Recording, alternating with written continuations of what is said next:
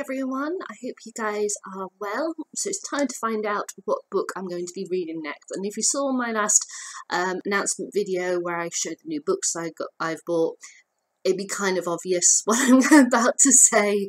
But if you haven't seen it, the next book I'm going to be reading is by an author who I absolutely love. This is the third book of a trilogy I adore, so I need to read it. And it is A Column of Fire by Ken Follett. Now, previously he'd written The Pillars of the Earth, which I absolutely adore, and then he wrote the second book, World Without End, which I liked, but not as much as Pillars of the Earth. Pillars of the Earth he wrote like 20 odd years ago, and I think World Without End came out probably about 10, maybe 15 years ago now, or something crazy like that. And now Column of Fire is the third book of this series. It came out last year, but because I've got the first two books in paperback, I had to wait for the paperback to read this, and I got it last week, and I'm so excited.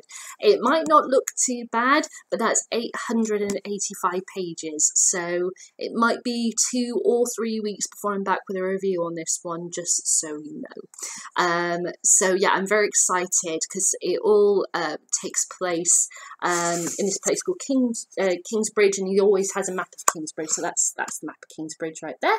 And in The Pillars of the Earth, it's them building their cathedral in medieval times. Then the second book was set about 100 or so years later, and then this one is like 400 years later, so it's a bigger jump, but I'm really excited to find out what is going to happen in this book. And it's an Elizabethan era, which I love the Tudors, I love that period, so I'm really excited. So I'll be back with my thoughts on A Column of Fire as soon as I am done. Alright guys, bye.